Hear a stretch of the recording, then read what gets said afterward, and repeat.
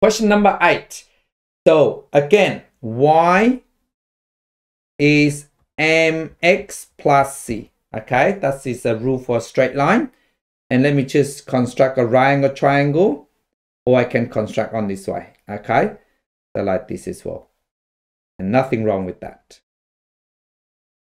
So there you go.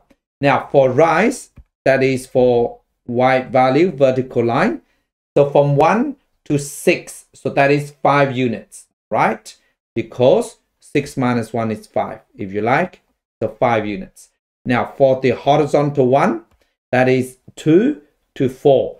So from 2 to 4, so that is 2 minus 4 is 2. So 2 units. So therefore the gradient is positive because it's heading like this. We have positive gradient.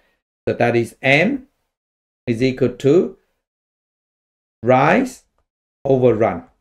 So that means y is mx, that means 5 over 2x plus c.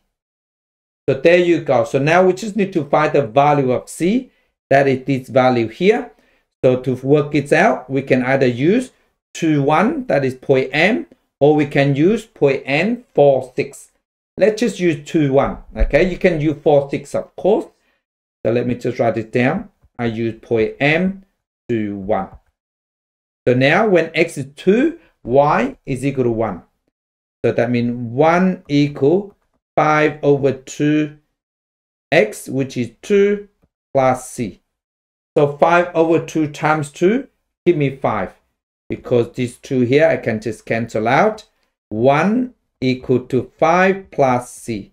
So therefore c is equal to negative 4. Otherwise you can move this on that side to become 1 minus 5. 1 minus 5 is negative 4. So that is c.